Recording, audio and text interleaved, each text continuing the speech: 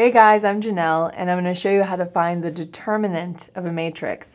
If you think of a matrix as representing a transformation, the determinant is kind of like the scale of that transformation. And they're useful for a couple things.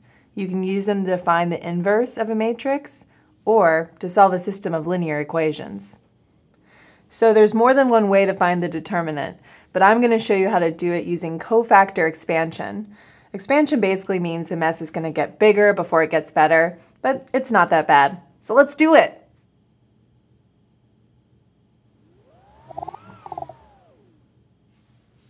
So before you even try to find the determinant of a matrix, you should know that you can't find the determinant of any rando matrix. You can only find it for square matrices. And you probably remember that a square matrix is one with the same number of rows and columns.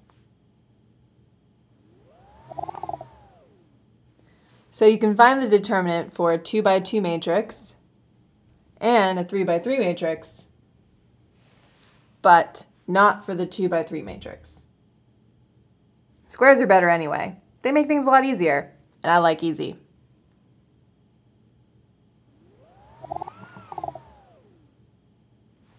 So these are some of the ways to write the determinant of a matrix in an equation. This symbol is exactly the same as the absolute value symbol, but on a matrix or matrix variable, it means you'll find the determinant. Some people write DET, which is pretty self-explanatory, but you may also see DET without the parentheses. Apparently it's hard to get everyone to write it the same way. Okay, so now how do you actually find the determinant?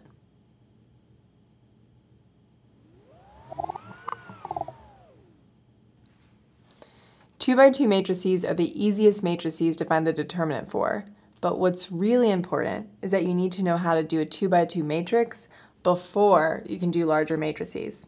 So let's see how to do it.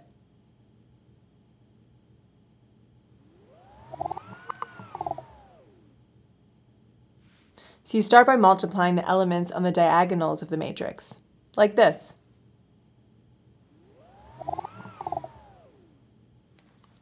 Starting with the top left corner, you multiply that element by the bottom right corner. Then you do the same with the other two elements. Next, subtract the results of the second multiplication, and the answer is going to be the determinant. So here's an example. So the math here is really basic. You really just need to remember that you start in the top left, you multiply on the diagonals, and then subtract to get the answer. So how about a harder one?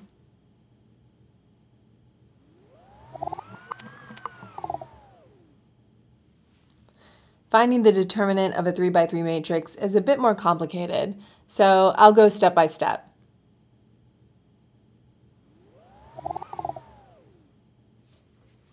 The trick to doing this is to break the process into parts that are more manageable to do.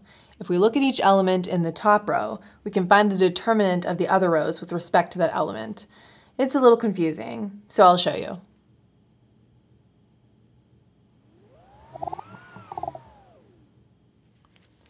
Looking at the first element, we can take all of the elements that are not in the same row or column and make a new matrix. We find the determinant of that and then multiply it by the element. So for B1,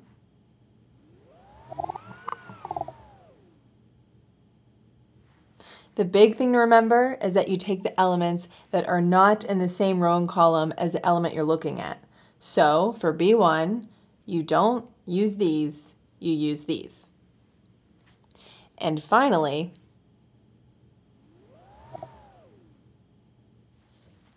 so now what do we do with the results? Well, like the 2 by 2 matrix, we'll subtract the second result, but for the third result, we'll add it. And as the matrices get bigger, this is a pattern you can remember.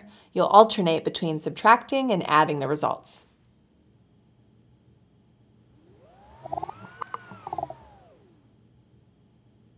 So this equation calculates the determinant of a 3 by 3 matrix. You don't have to memorize it. Just remember the patterns. So if we did this with numbers, this is what it would look like.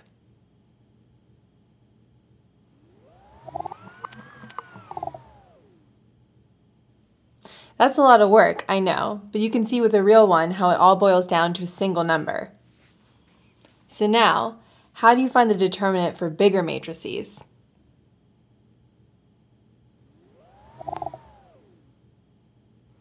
For bigger matrices, the way you find the determinant is basically the same.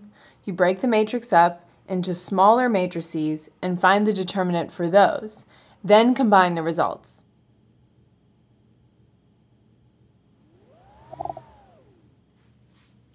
The trick here is that you can't immediately break up the matrix into 2 by 2 matrices. You can only break it up into matrices that are one smaller in each dimension. So you break a 4 by 4 matrix into 3 by 3 matrices and find the determinant for those.